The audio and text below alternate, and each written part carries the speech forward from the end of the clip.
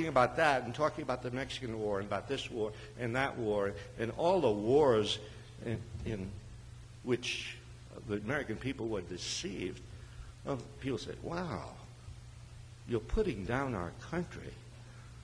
No, not putting down our country. We're putting down these rascals who have run our country for too long. That's who we're putting down. Well, people are not making the distinction between country and government. People say you're being unpatriotic because you're criticizing the government. Be prepared for that, right? Unpatriotic. What is patriotism? Does patriotism mean support your government? No, that's the definition of patriotism in a totalitarian state. The definition of patriotism in a democracy is Mark Twain's definition of patriotism. He said, I'll support my government when it does right. I'll support my country all the time. Country and the government are not the same. When you hear a young fellow speaking into the microphone, he's going off to Iraq, and a reporter asked him, why, young man, are you going? Why have you enlisted to fight for my country? Sorry, the man has been deceived. He's not fighting for his country. If he dies, he's not dying for his country. He's dying for Bush and Cheney. He's dying for those corporations that are making huge sums of money in the war. That's the, Blackwater. Yeah. So that's a very important distinction between government and country. There's a distinction that if people really read and understood the Declaration of Independence, they would really understand that distinction, because the Declaration of Independence says governments are set up by the people. Governments are set up by the people to ensure certain rights. The governments are artificial creations. They're not, given by God. They're set up by the people to give the people certain rights, to protect the equal right of everybody to life, liberty, and the pursuit of happiness. And according to the Declaration of Independence, when governments become destructive of these ends, and these are the words of the Declaration, it is the right of the people to alter or abolish the government. That's, yeah. The Declaration of Independence is a manifesto for civil disobedience. Yeah, and that's what civil disobedience is. It's, the laws are made by the government. Some of the laws might be good. But when a law violates the basic moral principles, or when the law protects in somehow the violation of those basic principles, then it is your duty as a citizen, as a person who believes in democracy, to violate that law and to stand up, not for the government, but for the principles that the government is supposed to stand for. So, yeah, we have to think about basic principles in connection with war, and have to think about the relationship between the government and the citizen. And my own attitudes towards war, I guess, came out of, well, two things. Came out of, well, my study of history and my own experience in war. And I was in the Air Force in World War II, not World War I, World War II.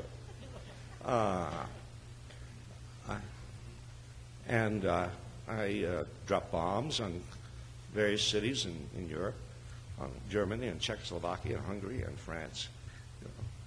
I enlisted because this was the good war. This is a war against fascism. And it's true, you can make out a better case for World War II, although now I don't believe there's such a thing as a good war or just war. But you can make out a better case for World War II than any other, because, yeah, there is this terrible evil fascism, and we must do something about it. And people didn't think, well, is this the only way to do something about it? Is killing 600,000 ordinary people in Germany through our bombing, killing 100,000 people in one night in Dresden, is killing several 100,000 people in Hiroshima and Nagasaki, is incarcerating 120,000 Japanese in our country, is engaging in a war that will kill 50 or 60 million people. Is this the only possible way to resist fascism? Or is it that after something has happened, and this is an interesting phenomenon, after something has happened a certain way in history, it's very hard to imagine it happening any other way. Very hard to imagine another scenario. The thing that has happened, if it's happened in a certain way, it has a certain look of inevitability, of this is the only way. But if we are human beings with ingenuity and imagination, we have to begin thinking of different ways of solving problems than war. Because war, and this is the conclusion I came to only after the war, because during the war I was an eager bombardier. During the war I dropped bombs on people, didn't think about it. I didn't see people, dropping bombs from 30,000 feet and, didn't see people, didn't see human beings dying, children, their limbs turned off, didn't see that. And so much of modern war has that aspect, So much of modern war is killing people at a distance. The pilots come back from Iraq and happily say, a mission accomplished, Did they know who they killed? With even the most sophisticated of bombing devices, do they really know who they killed? They don't. No way. No, war, the technology of war has reached the point, certainly ever since World War I, where war is indiscriminate killing of innocent people, and to a large extent children. And when war has become that, when war has become the indiscriminate killing of innocent people, then you mustn't engage in it, no matter what you're told, no matter what you're told about democracy and terrorism and this and that. No, because in your reaction to this, in your support of this, you will be supporting an atrocity. You will be supporting terrorism. War is terrorism. This is an important thing to keep in mind when you think we're fighting against terrorists. War is terrorism. I see Bush as a terrorist. Seriously. Seriously.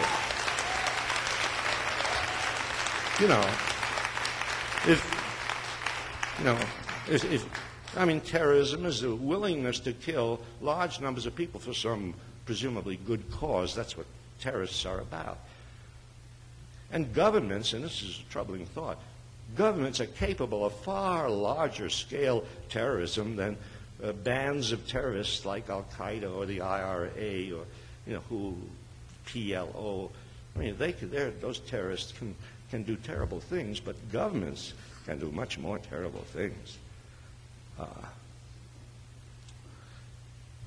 We need to think about war as something that cannot be acceptable anymore for any reason. That's a conclusion I came to after the war, and after I looked at Hiroshima and Nagasaki, and after I looked at missions that I'd been on, where I had no idea what I was doing. And I began to think about certain things, certain ideas and certain principles. And I began to think about how is it that people get inveigled into war. I recently came across this thing by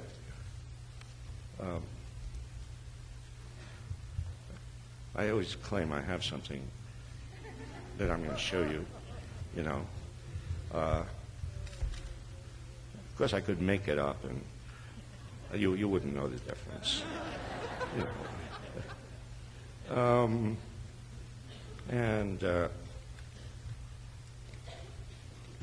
Well, I'll paraphrase it.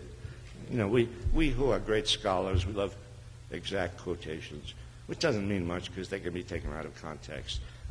But I'll paraphrase it for you. After World War II, Hermann Goering, remember Hermann Goering? Good guy. Hitler's second in command.